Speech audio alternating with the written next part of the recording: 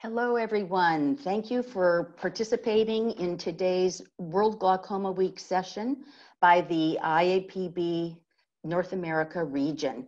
This World Glaucoma Week of March 8 through 14, the International Agency for Prevention of Blindness is partnering with international organizations and experts in glaucoma care to draw a spotlight on the third leading cause of blindness.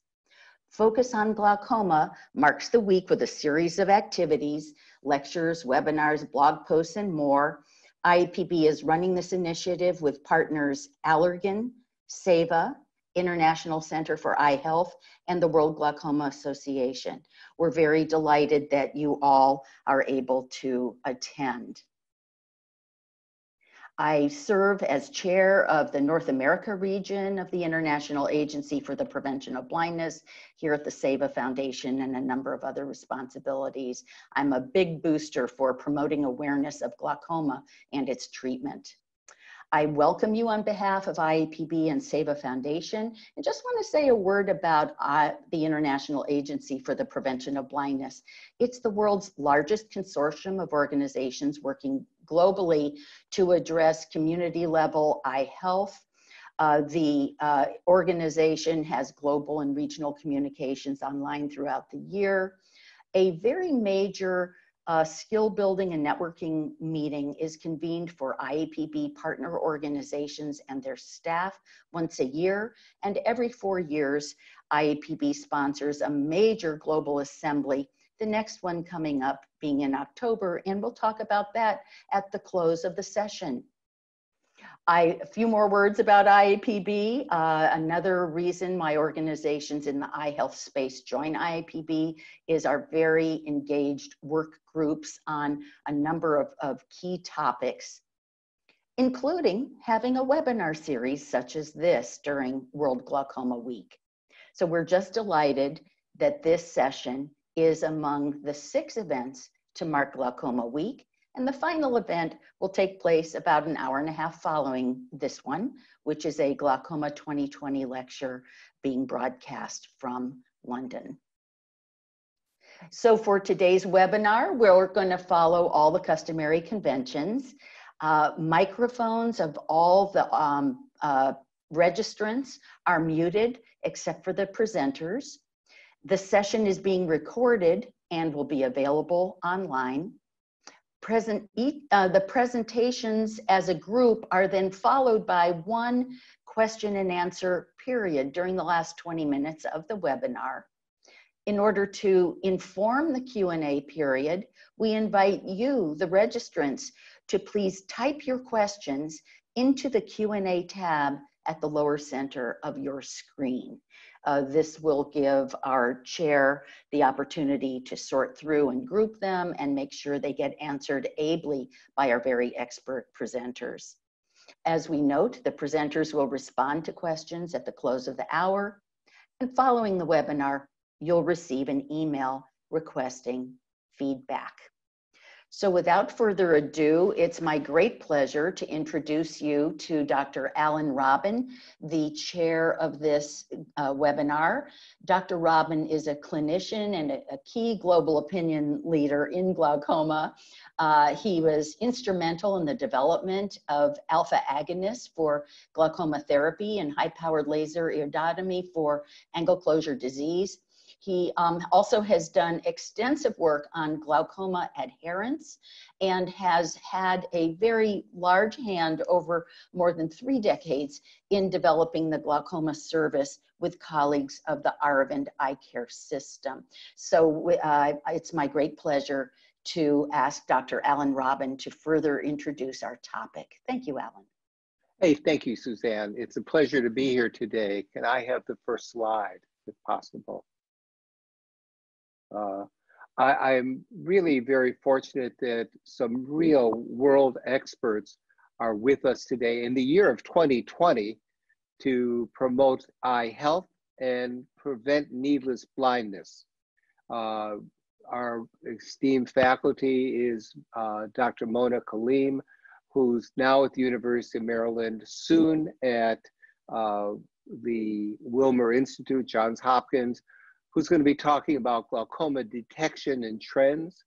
Amy Zhang, who is a young star at the University of Michigan, will be talking about how we treat glaucoma problems in the future. And Yvonne Bies, who I'll introduce later, just has an article published in Ophthalmology Glaucoma yesterday on the topic of glaucoma during pregnancy and breastfeeding, a very important topic. Why are we talking? Well, we've made tremendous strides in the therapy and diagnosis of glaucoma over the last few years. Glaucoma is different than cataract. It's different than refractive errors, which are main causes of blindness, in that one cannot reverse the problems caused by glaucoma. You can have cataract surgery and give somebody a pair of glasses, but if one has glaucoma and it progresses, it leads to permanent disability. It's a leading cause of blindness in Blacks and Hispanics, but it's more than just blindness. People with glaucoma have difficulties in recognizing people, reading, walking, giving up their driver's license earlier. So there are various stages along the way. There are no symptoms. People with glaucoma have no way of knowing it. So just because you have 20/20 vision doesn't mean you don't have glaucoma. In fact, this morning I spoke with a young person who has a family history of glaucoma who's never had an eye exam, and I was stressing the importance of doing that. There's excellent odds of maintaining your vision and keeping from being blind if you're treated. And so our goal is to help prevent needless blindness. Suzanne? There are facts. In the US, there are more than 3 million Americans who have it, and over 100,000 people are blind with it. There are significant risk factors for the disease. So if you have a family member with it, if you're over the age of 60, if you're an African American, you are a much greater chance of having glaucoma than somebody who isn't. In fact, if you're over 74, an African American has over a 20% chance, and a Caucasian has almost a 10% chance of having glaucoma. The objectives of our meeting are for you, the public, to have a better understanding of what glaucoma is, how we diagnose it, how we treat it, and what do you do in rare situations, which aren't so rare, where people with glaucoma are pregnant or breastfeeding. How do we handle that specific situation? Our first speaker today is Monica Lean, whose real area of expertise is in the diagnosis and treatment of glaucoma, and is also an expert in low vision and how to handle that. Dr. Kaleem, I'd like you to start talking, and I'd like the audience to remember to ask questions in the question box. Hello, good afternoon or good morning to everyone, depending on where you are. So I'm actually going to start off and talk about trends before detection. So in terms of what we know, glaucoma is the leading cause of irreversible blindness around the world. As Alan said, in the United States, we have around 3 million Americans with glaucoma, so around 1.9% of the population, and around 120,000 people who are blind from glaucoma. In terms of how this is changing as time goes on, you can see, if you look at the orange bar there, that in 2010, there were around 2.5 million Americans with glaucoma. And this is expected to increase in 2030 to about 4 million, and then in 2050 to just over 6 million. And the reasons why we see these numbers going up and up, glaucoma is not an infectious condition. It's not something that can be transmitted from one person to another. But what we know is that risk factors are things like aging. And as our population is aging and people are living longer and well later on and longer, we are seeing an increasing number of those with glaucoma. And another risk factor is race. We know that those who are Black or Hispanic have a higher prevalence of glaucoma. And so what this chart is showing you, and these come from the National Eye Institute, what it's showing you is that, again, the prevalence rates of glaucoma are increasing. And you see that that's increasing, particularly with those as we get older. So, and you can see that it's also divided in this graph by race, and the people who are leading the pack are those who are Black and Hispanic. So what is glaucoma? Glaucoma is a condition that affects the optic nerve, and it's progressive. It is largely due to an elevated intraocular pressure, which is independent of things like blood pressure. There are some other mechanisms that are being worked out in terms of what causes glaucoma, but again, what we know for sure is that an increase in the eye pressure is the #1 risk factor for glaucoma, and it's a modifiable risk factor.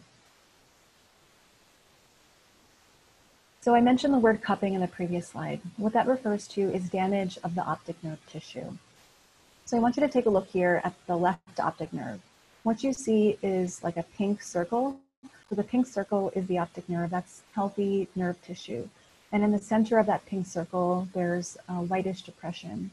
That's referred to as the cup. Now this is a normal eye. So the ratio of the white or that cup to the nerve, the pink part, is around 30% in this photograph. And that's what we consider to be a normal ratio. Now, what can happen over time is that that cup, that white center, can increase in size. And as that happens, the nerve tissue is getting, it's dying off. And so on the photograph right next to that, you can see an unhealthy optic nerve. This is a patient who has glaucoma. There is an increase in the size of that white depression or the cup. So this is cupping. And we're seeing a loss of that pink circle or the healthy nerve tissue.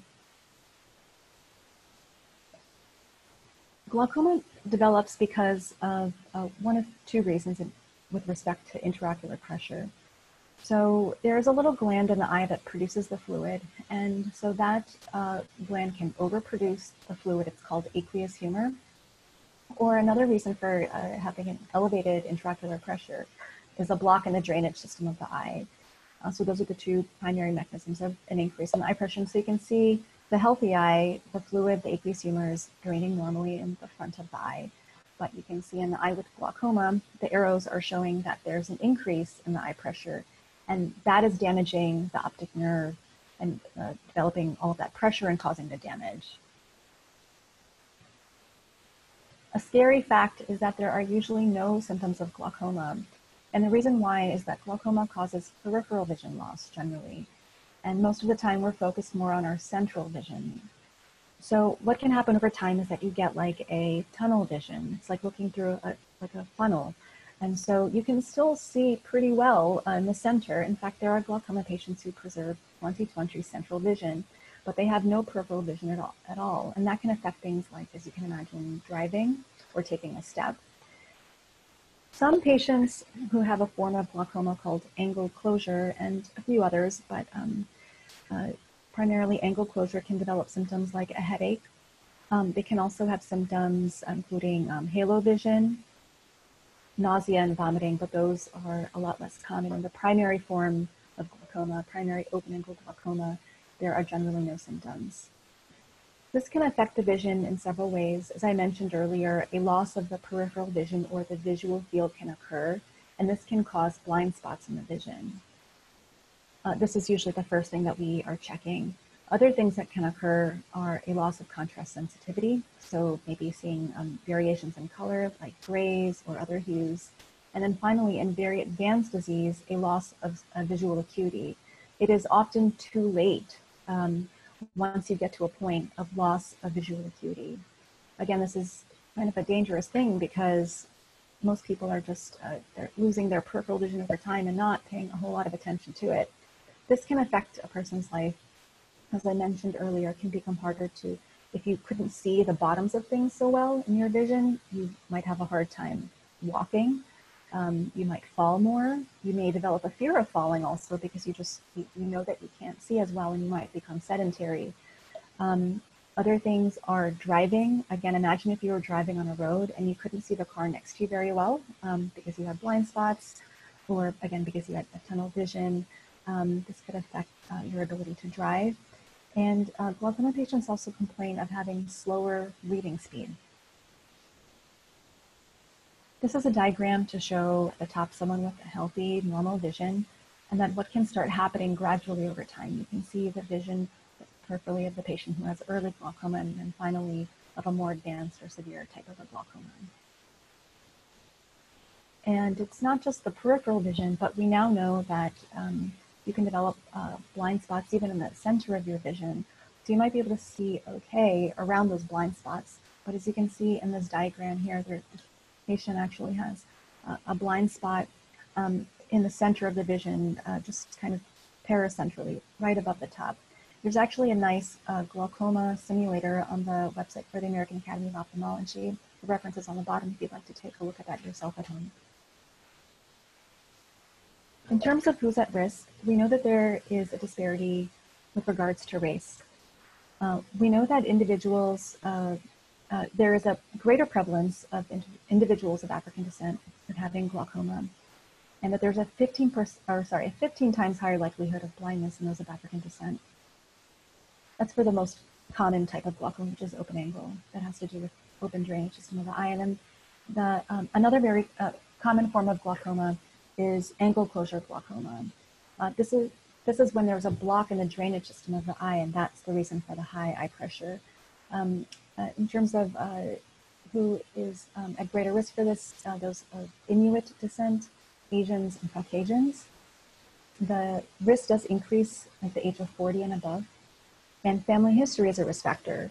If you have a parent who has glaucoma, well, I'm sorry, a parent who has a history of a childhood form of glaucoma, then there is a risk of transmitting this.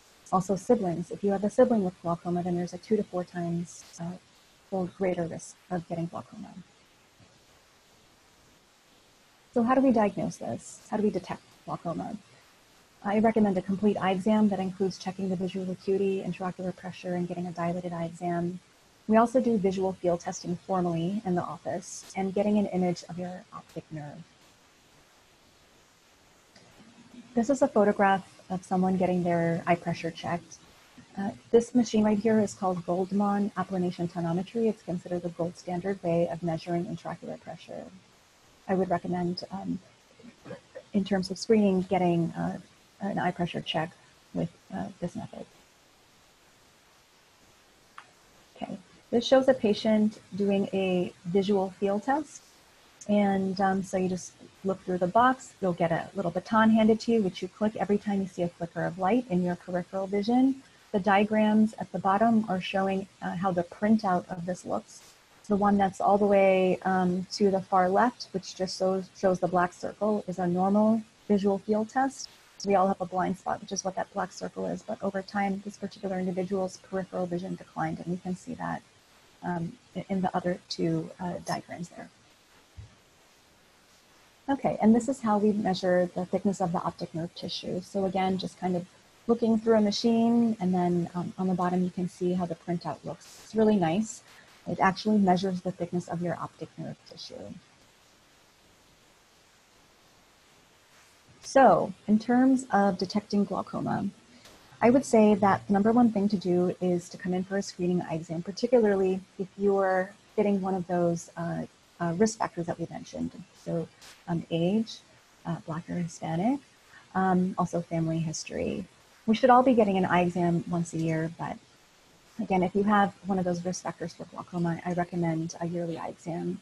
Although there's no cure for glaucoma, we can try to catch it early and then prevent the progression. Our goal is really to catch things and to stabilize them to preserve the best vision possible. So I recommend, again, seeing an eye doctor for a yearly exam. Thank you very much. Hey, thank you, Dr. Colleen. That was a great talk. And for all who are listening, remember to type in your questions into the Q&A lister in the bottom of the screen. And at the end of everybody's talk, we will open it up for questions and answers, and I'll be the moderator. The next speaker is a young superstar from the University of Michigan, Dr. Amy Zhang. Her main interests and areas of expertise are the therapy of glaucoma. And she's going to talk about what we do, the problems with it, and its future. Amy, it's all yours. Thank you so much, Alan, once again for inviting me to speak. I have the pleasure of explaining a little bit more about the glaucoma therapies, problems, as well as the future. Let's move on to the next slide, please. Well, I think some of this has been reviewed very well by Mona as well as Alan in terms of the epidemiology for glaucoma. The National Eye Institute quote that there'll be a 58% increase in cases of glaucoma in the US alone by 2030. And worldwide, we're looking at numbers of increasing from 64 million to 76 million in 2020 and 111 million in 2040. Having said that, Africa and Asia specifically will be being more affected. So I'm going to talk about, with glaucoma, what can we do? Next slide, please. We're going to talk about early detection. Glaucoma is a disease where it can be controlled with medications or surgery. There have been numerous studies that have shown that early treatment can protect eyes against serious vision loss. So some of these modalities of treatment for open-angle glaucoma as well as angle closure glaucoma will focus on the reduction of the intraocular pressure. And we do this through a variety of ways, including medications, lasers, and then finally incisional surgeries. So moving on to talking more about this topic of reducing the intraocular pressure, I think Mona had already highlighted a little bit about this fluid that we're talking about that can increase the pressure of the eye. So ways in terms of reducing that intraocular pressure is by reducing the amount of fluid that's actually being produced, which happens in a structure called the ciliary body, which you can see in the diagram. Other ways to increase or reduce the intraocular pressure is by increasing the outflow pathways and thereby exiting more fluid out of the eye and therefore reducing the pressure inside the eye. And there are two conventional pathways in which this is done. The conventional pathway is referred to as the trabecular outflow, and this occurs for about 75% of the outflow in the eye. The other pathway is referred to as the uveoscleral outflow, which is responsible for about 25%. And so what we're going to focus on is actually the traditional medications that work with respect to the pathways as well as the inflow and outflow. So traditionally, there are 5 classes of medications, and they're highlighted on the diagram. First being the prostaglandin analogs, which work mostly by increasing the uveoscleral outflow. And the second class of medications, which include the muscarinic agonists, these include medications such as pilocarpine, and this works by increasing the trabecular outflow. The next 3 classes of medications, which include the beta blockers, the alpha adrenergic agonists, and carbonic anhydrase inhibitors, all work on decreasing the production of that fluid. You can see some examples of what these typical bottles of medications look like on the slide. Next slide, please. In addition to the traditional medications, there are a few combination agents that are available to combine classes of medications into one bottle. This helps to combine and ease compliance for some of our patients. The 2 main branded combination of agents available in the US include Combigan, which is highlighted first, and it's made up of alpha agonist and a beta blocker. And you might remember it is done to decrease the production of the fluid. The next medication is Simbrinza, which is also an alpha agonist and plus a carbonic anhydrase inhibitor, which once again works to decrease the production of aqueous.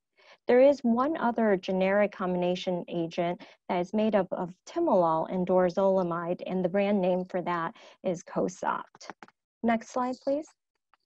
So with these medications, there are obstacles with medication use. One of the biggest ones is the increased dosing. Patients do best with once-a-day dosing. This has been proven in numerous studies that looked at compliance of medications. And when you increase that dosing to multiple times a day, the compliance decreases. Given that we only have a few combination agents that are readily available, this is a problem. There are also some common side effects, ocular side effects with our current regimen of different medications. And these include hyperemia or redness of the eyes after application of some of these drops. You can see on the right, upper right, there's actually a hyperemia scale in which we classify how much redness a patient gets from these drops. There's also a condition called follicular conjunctivitis, which is an actual allergy to the medications that patients can get, which can make the eyes be more sensitive, irritated. There's also the presence of contact dermatitis, which is another allergic reaction of the skin surrounding the eyes that can also be affected as a result of these eye drops. In addition, there are some systemic side effects that can cause a decrease in the use of these medications.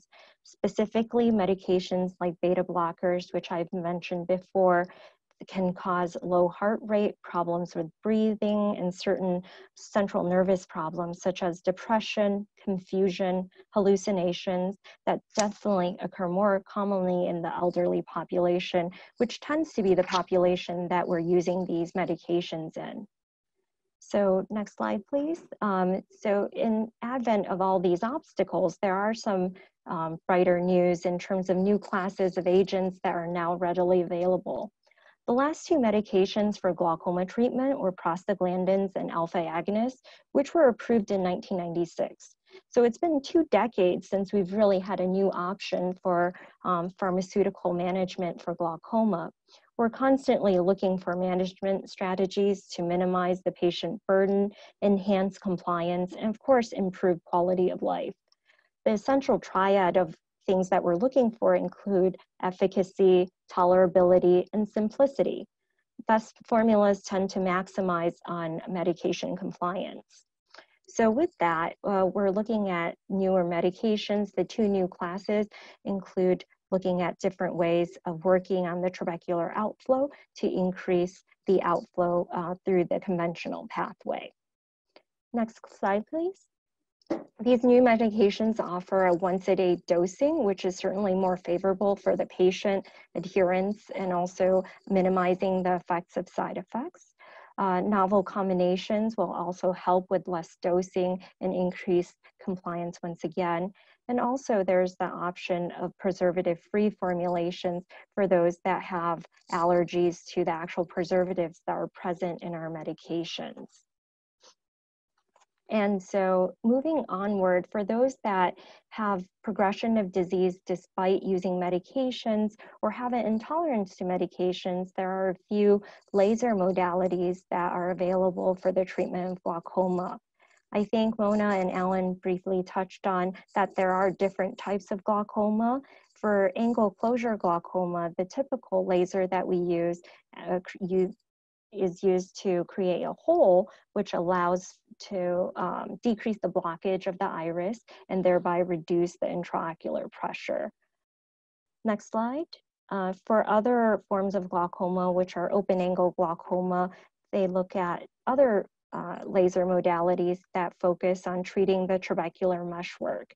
In this picture here, it highlights the 2 various laser modalities that we currently use, which include the argon laser trabeculoplasty, which is the smaller key points that you notice. So the laser for the argon tends to be a little smaller in terms of the diameter, and the selective laser trabeculoplasty, where they're still focusing on the same angle trabecular meshwork where we're trying to decrease the outflow, but in this case, the laser marks are a little bit larger to help the meshwork to decrease that or increase the outflow through the meshwork. Next slide, please. There's also traditional surgeries that we work on in case that the lasers are not working and we need to move on to the next step. In this example, it's highlighting our traditional surgery, which is referred to as a trabeculectomy. And what happens during a trabeculectomy is that there's a creation of a flap to allow for fluid to exit, and then there's a self-contained bleb, which is made from the tissue of the eye to contain the fluid once it exits the eye. In addition to the trabeculectomy, next slide please, we also have the glaucoma drainage devices that also works to filter out the fluid of the eye. However, in this case, it's an actual device that we implant into the eye. You can see in the arrow on your left-hand side what the tube looks like when we're looking through, and then through that tube, the fluid exits onto the eye, onto the plate. Once again, this would be covered by your own tissues as well to contain that fluid. So with some of our traditional surgeries, there are some more complications that are associated given the invasive nature of these therapies. In this slide, it kind of highlights some of these complications that we see. In the upper left slide, there's a leaking of an area of the surgery, which can post and cause the patient to have more signs of infection, which is on the upper right. That's supposed to highlight areas of infection from a surgery. There's also the two diagrams on the lower, on the bottom of the slide highlight overfiltration, where our traditional surgeries kind of overfilter the fluid, which can also decrease the vision for the patient. So in light of this, there have been a massive movement towards minimally invasive glaucoma surgery. In terms of our newer generation of surgical options that are available, what these devices and various laser or forms of therapies do is minimize the amount of cutting that is involved, so it minimizes the risk of surgery. In the top diagram, this highlights all the various devices that could be inserted into the trabecular meshwork to increase outflow. Once again, this can be done through a very small incision as opposed to the larger incisions that are needed for our more traditional options. And in the bottom picture, it highlights using either laser or certain sutures and blades to also go into the angle structure and open up the outflow through a very small incision that's done. So in summary, I wanted to give a little bit of hope to the audience that there are a lot of early treatment options that are available to us right now that can decrease the progression to blindness. There are many more medication options that we have available currently than in the past and can delay the need for surgeries. Laser options have also been highlighted that are readily available. And with these differing modalities, we can help their patient, all of our patients maintain their 20/20 vision. So the goal, I think we shown with the vision with glaucoma, the normal vision and early glaucoma. Next slide, please. We're hoping that with all these available options, we can stop the advanced glaucoma. Thank you. Thank you, Amy. That was a great talk and great reason to see hope with all the new modalities that are available to us. It's really optimistic. I can see that there's already a few people who've asked questions in the Q&A box. Please remember to ask questions. This webinar is for you. The next speaker is somebody who I have the utmost respect for. As you notice, we've gone from Maryland to Michigan, now up to Toronto, so we're moving north and getting colder as we speak. And the next speaker is Yvonne Baez, who's the co-director of the University Health Network, the president of the Canadian Ophthalmology Society, and a professor at the University of Toronto. We're very, very fortunate to have her on board today. Yvonne, I'd like you to go ahead, and we're interested in hearing about this problem that occurs more and more often nowadays.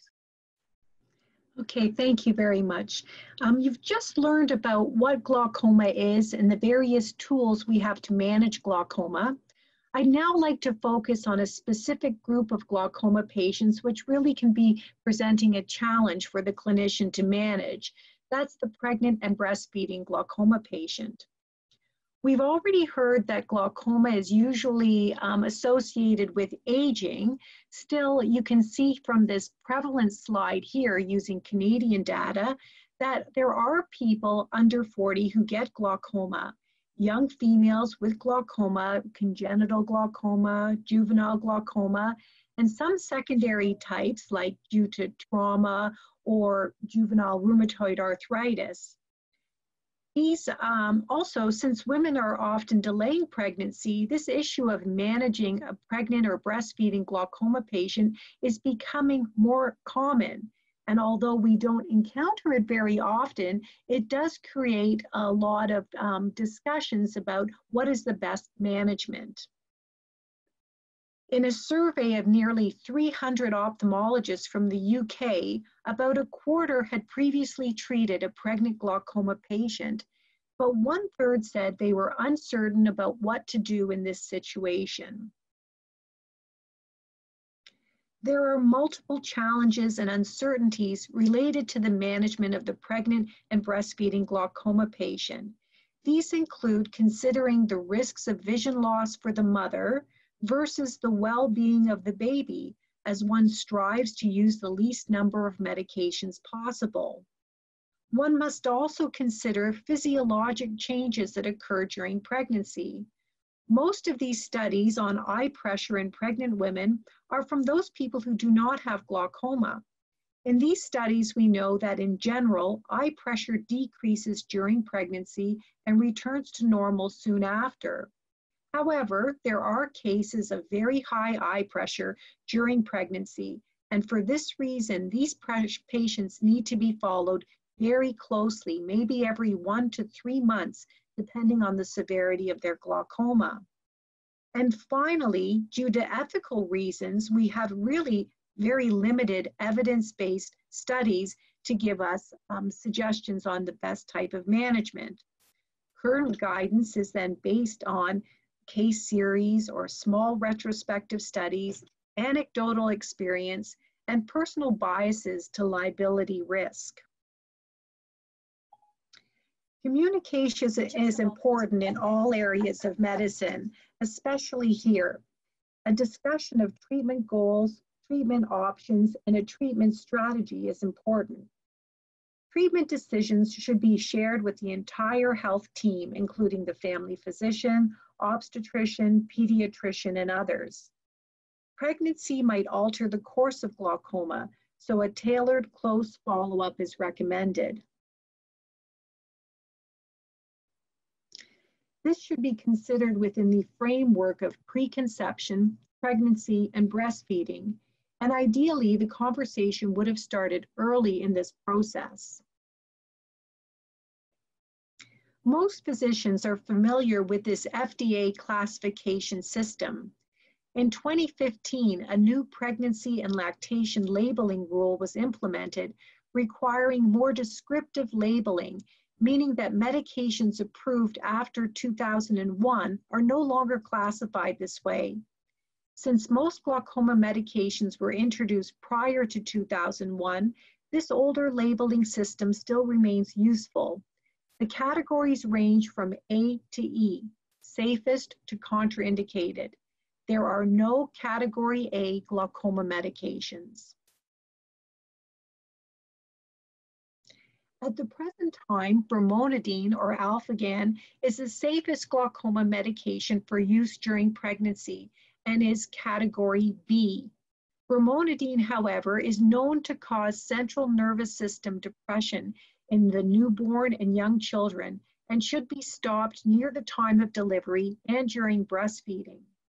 Most of the other medications are Category C, meaning there are no adequate human studies, but some studies showing risk in animals.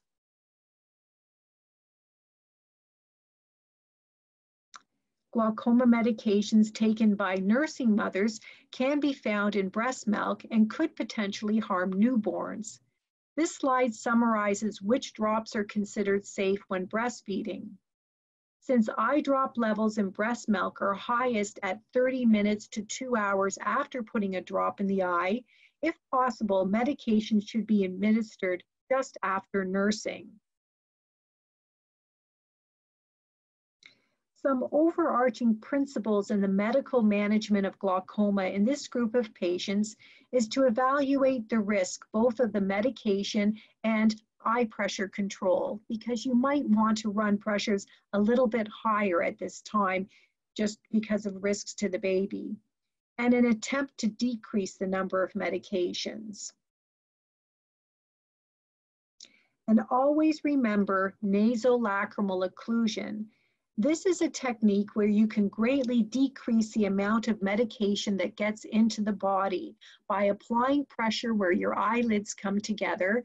This can stop drugs from getting into the back of the throat and into the bloodstream. This should be done for 3 to 5 minutes. Another technique is just gently closing your eye will achieve the same results. As mentioned earlier, when breastfeeding, try to time the installation of drops to after a breastfeeding session. Laser trabeculoplasty may seem an attractive option to decrease or eliminate the needs of medications. However, there are important limitations in this group of patients. First, you need to have an open angle. And many of our younger people with glaucoma have congenitally abnormal angles, may have had previous multiple surgeries, or a history of inflammation and would be ineligible for this treatment. Also, laser trabeculoplasty is known to be less effective in younger patients. Before considering surgery in a pregnant glaucoma patient, all other available safe alternatives to lowering the eye pressure should be tried first. There is a high risk of failure of surgery due to young age and the inability to use medications that influence healing, namely antimetabolites. This might also influence your choice of procedure. In addition, there are issues related to the drugs used during the anesthesia and postoperatively. And finally, patient positioning may be an issue, as surgery is normally done with the patient lying on their back, and for some individuals in advanced stages of pregnancy, this may be not possible. So in summary, a discussion of treatment goals, treatment options, and treatment strategy should ideally be held in the preconception period. Treatment decisions should be shared with the entire healthcare team. Pregnancy might alter the course of glaucoma, so a tailored close follow-up is recommended. Drops can be safely administered and laser therapy can be safely performed in pregnancy and breastfeeding. Glaucoma surgery is rarely required during pregnancy. Sleeping position and delivery method choice are unlikely to cause clinically meaningful pressure increases, and drops should be administered with nasolacrimal occlusion and closely after a feeding session when breastfeeding. As Alan mentioned, we recently published a practical guide to the pregnant and breastfeeding glaucoma patient. And for anyone interested in more detailed information, this can be found in the journal Ophthalmology Glaucoma. Thank you. Yvonne, thank you so much. And thank you, Amy, and thank you, Mona. These are great talks that I think give the audience the basis of understanding what glaucoma is, how we manage it in some special situations. We have a few moments now. We have 15 minutes for questions. We've already received 5 of them. And I'd like to start out asking Dr. Kaleem, what's a good eye exam? You said that people should be checked intermittently. And what does it mean when you have a, what are the parts of a adequate eye examination for glaucoma? I highly recommend, in terms of a screening for glaucoma, I highly recommend getting a measurement of the intraocular pressure, and ideally that should be done in the clinic using Goldmann applanation tonometry, which was the photograph that I showed earlier. The other methods of checking intraocular pressure can be less reliable, which include things like an automated handheld machine. It can get a fairly good measure of eye pressure, but it's always ideal to get checked in the clinic. I also recommend getting a dilated eye exam to get a good look at the optic nerve. Thank you, Dr. Kaleem. If you just get your vision checked, is that enough? No. Okay. I do not think getting your visual acuity checked alone is enough. I, again, would underscore the importance of the eye pressure reading and the dilated eye exam. Dr. Buys, one of the questions that we've received is, can you have glaucoma only in one eye? And if you do, why does that happen? Absolutely, you can. Glaucoma can have an asymmetric presentation. So it could start in one eye first, and then later on you can see it in the other eye. But one of the most common reasons that I see glaucoma in only one eye is after trauma. And this trauma could be like trauma on the street that we normally think of, or having had surgery to an eye. Okay, thank you very much. In the same breath, if I am a young woman and thinking about having children but have glaucoma, should I forget about having kids? What should I do genetically? Should I not have any treatment? What would your advice be to me? So I think that if you are a young woman and you want to have a family, you should right away start having those discussions with your ophthalmologist. Absolutely, women with glaucoma can have children. And as I've mentioned during my presentation, there are some challenges, but I've had a lot of successful pregnancies of my patients. The other issue is that a lot of these patients have congenital glaucoma. So another concern is my child going to have glaucoma? And that's a very important thing to keep in mind. These children should be seen at a young age by a pediatrician and an ophthalmologist because they are at higher risk of glaucoma.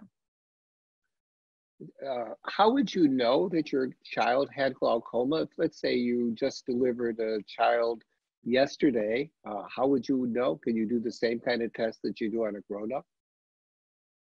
Well, the tests are obviously a little bit more challenging to do in children, but you can do similar tests of measuring eye pressure when children are very young. This can be done without sedation, but when they get a bit older, you may need to use sedation. The childhood eye is a bit different as well. Sometimes when eye pressure gets elevated, the eye compensates by becoming larger. So measurements then are made of the eye, the structures in the front, and the actual length of the eye that may give some guidance if a child has glaucoma or not. Also, as children get a little bit older, not from the right away newborn, but a little bit later, they will be focusing on things, and parents usually can tell if their child is having a vision problem.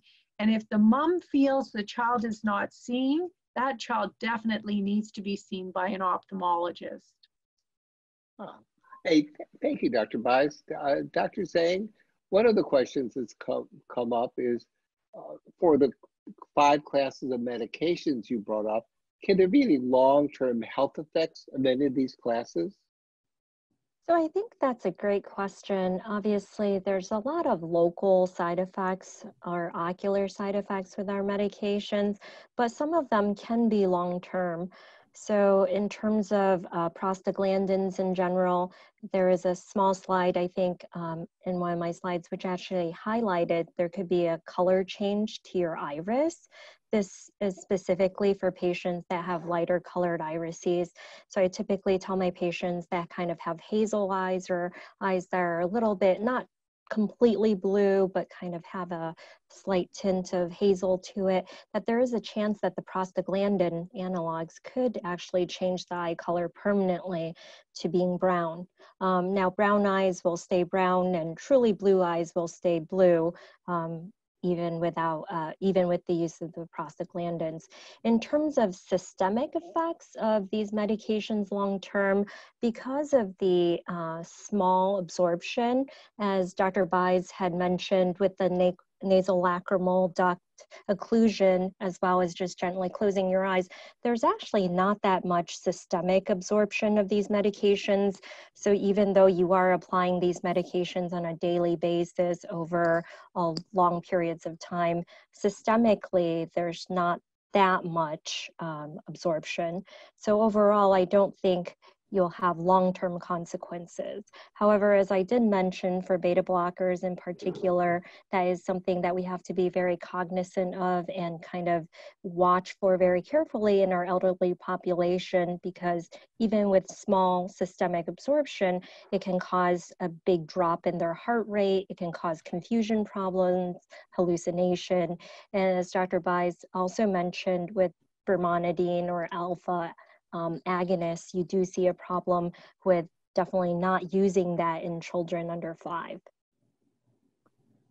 Thank you very much. And another question for you, Dr. Zhang, is somebody wanted to know how many lasers can you have? And I assume they're talking about trabeculoplasties, so let's make that assumption. Okay, so once again, great question. Some doctors will tell you as many as you want. No, just kidding. All kidding aside, I think it depends on, whether we're seeing an effect. So in terms of how we tailor our therapy, we're looking at the effects of the laser. So the laser is not just to do for the sake of doing, but we have to see, does it actually decrease your intraocular pressure afterwards, and how long is that effect sustained? There have been papers looking at selective laser trabeculoplasty being repeated multiple times. I don't think there's a really set number of the number of times that it can be done, but certainly if it's no longer efficacious, or if you're starting to notice problems with inflammation related to laser or progression of the visual field on your exam, then perhaps it's time to move on to either incisional surgery or some other modalities of treatment. Thank you. Dr. Buys, one of the questions that just came in, is there a different intraocular pressure range in an infant compared to that in an adult? So there are very few studies that would show intraocular pressure ranges in infants. There are some studies in children, and they show really it's about the same as in an adult, with the average pressures being around 16 millimeters mercury and the range of around 10 to 28 millimeters mercury. I think this just brings to mind cautioning using pressure to diagnose glaucoma, because you can have individuals who have pressures above 21 who never get glaucoma, and then you do have individuals with pressures of 10 who are going blind from glaucoma. So we need to remember that eye pressure is merely a risk factor, but a very important one because it's the only modifiable risk factor, but it is a risk factor for glaucoma, but doesn't necessarily diagnose glaucoma. I think that's an excellent point, and I think that's something that I'm glad you clarified, that if you look at most of the studies looking at the prevalence or how frequent the disease is, half of the people, both in the US, Canada, and Americas, as well as in Asia, who have glaucoma, have pressures that are below 21. And so it's not unlikely that somebody can have glaucoma with a very low pressure. Well, one of the questions, Dr. Kaleem, that just came up, and it was a personal story, and also dealt with pressure. If somebody seems like they're stable, how often should they be checked? According to the preferred practice patterns written by the American Academy of Ophthalmology, a stable glaucoma patient should get checked every 6 months. Now that is for someone who sees out of both eyes. I personally recommend that if someone does not see well out of one eye, meaning no vision in one eye, or has an advanced form of glaucoma, so again, monocular or has an advanced form of glaucoma, I would recommend being seen every 4 months. Okay. Thank you. Dr. Buys, again, there's a question on are there restrictions on the nitric oxide containing drops for pregnancy and breastfeeding? Yes, so the nitrous oxide medications are contraindicated because there are animal studies that show defects at not very high doses. Okay, thank you very much. And somebody asked, and Dr. Zhang, this I think would be best for you, What are some of the better strategies for managing glaucoma and dry eyes?